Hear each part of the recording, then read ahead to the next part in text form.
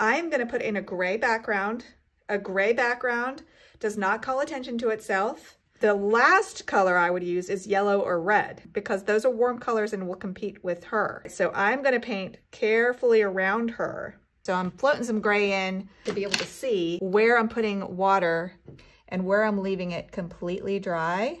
And you wanna move your painting so you can see the edge that you're painting. Just darken kind of the corners, like a vignette style painting. Bring some dark down, pointing to our subject.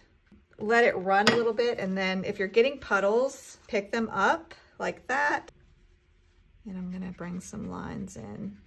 Just point kind of towards the girl, like that. Just abstract ones though. Her eyes are kind of gray-blue.